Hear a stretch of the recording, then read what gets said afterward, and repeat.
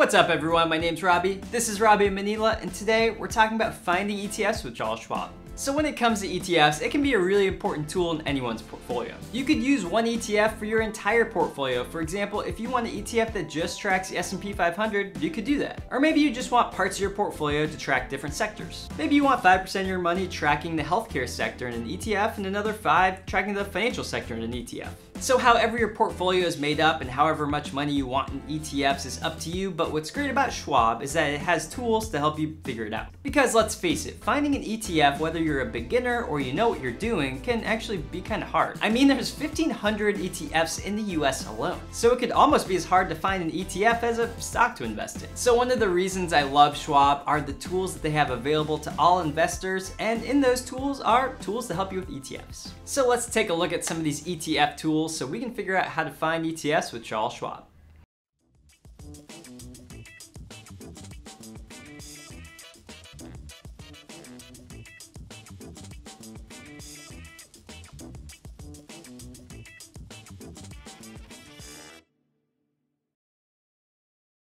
Okay, before we begin, there's a few pieces of criteria that I find really important with ETFs. So the first piece of criteria is actually pretty important, and that is hitting the like button so we can satisfy the YouTube algorithm. Okay, so joking aside, these are some things that I do like to see in ETFs. First, I want to see the assets under management of the ETF. ETFs with assets under management over 100 million make me feel comfortable, while ETFs with lower than 20 million don't make me feel that great. And ETFs with 20 to 100 million AUM I can usually deal with. Which brings me to the next point, which is volume. So when it comes to volume, I like to see volume at 50K or more over a 7 to 10 day average daily volume. Now, of course, those who use ETFs are often fee conscious, so the fee is important. I like to see fees of 20 basis points, which is 0.2% or lower, but it depends on the ETF. For example, if it's an ETF that tracks the broad stock market or the S&P 500, I don't want the fee to be more than about 0.05% or 5 basis points. But if it's a niche ETF or a fundamental type ETF, then maybe paying a little more is okay, maybe 20 basis points or 0.2% or less. So those are just a few things, but of course there's more like bid-ask spreads and index tracking and things like that. So there's a few ways to find ETFs that check the boxes I just talked about. One way with Charles Schwab is kind of the easy way, and that's by using the Charles Schwab select list. So to find the Charles Schwab select list, all you need to do is log into your account, hover over research, and then click ETF select list. Now you'll see almost 100 ETFs that made the Charles Schwab ETF select list. To better understand the list, we can look at the different criteria Schwab uses. Here you'll see the 4 ways that they narrow down ETFs. The first is eligibility. They don't use ETFs with assets less than 20 million. So there's not going to be any ETFs with less than 20 million on this list, kind of like what I said before. There's also no non-standard ETFs like leveraged ETFs and inverse ETFs and stuff like that. The next criteria that they narrow down by is consistency. So if an ETF has bad tracking against an index or a high bid-ask spread, it's going to weed it out as well. And then they'll go through a final analysis. So hopefully now you see the select list does weed out some ETFs that maybe you wouldn't want to invest in. So if we go back to the list, we can see all the different ETFs that are recommended by Schwab. Now, if we want to weed out certain ETFs and find specific ones, we can go to the screener. So here we have the screener with all the different ETFs, and we can see the ETF select list right here in this column. Now let's say we want to find a total market ETF that's on this ETF select list. We can go to modify criteria, we can go to basic criteria, we can hit underlying index, and we can select the total market index. And now you'll see there's one ETF that matches this screen. Hit view matches, and now you'll see the ETF, which is the iShares Core S&P Total US Stock Market ETF.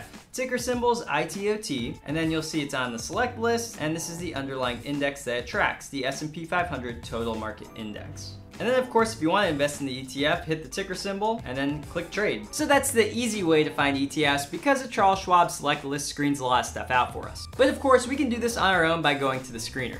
So if we go back to research, we can hit ETF screener.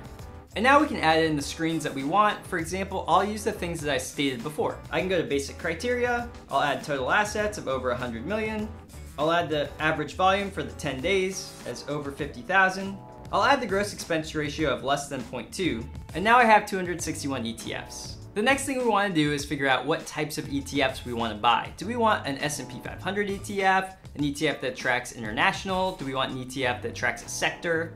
So that's what you need to find yourself, but let's assume you want to find an ETF that invests in financials. We can go down here to the sector exposure and we can hit financials. And we have to decide how much sector exposure we want. So if I want a pure financial ETF, I want 100% of the ETF to be in financials. So I'll go here to range, I'll click greater than or equal to 100, and now I see 8 different ETFs. So I know all of those 8 ETFs meet these different standards and they're all financial ETFs.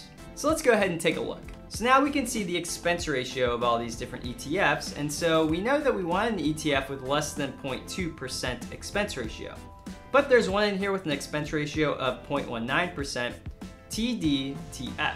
So now you can look through these 8 ETFs and figure out which ETFs are going to be best for you and your specific needs. But there's another way to do this, and we could just go back and screen out all of these financials for the ETF select list of Charles Schwab. So if I go to modify criteria, I can go over here to basic criteria and I can hit ETF select list. And now I've screened down to just one ETF. So if I go to view matches, I'll see, so now I see that this is a Fidelity ETF FNCL. It's got a gross expense ratio of 0.84%, which is great. It's got total assets of 739 million. The average volume is 156,000.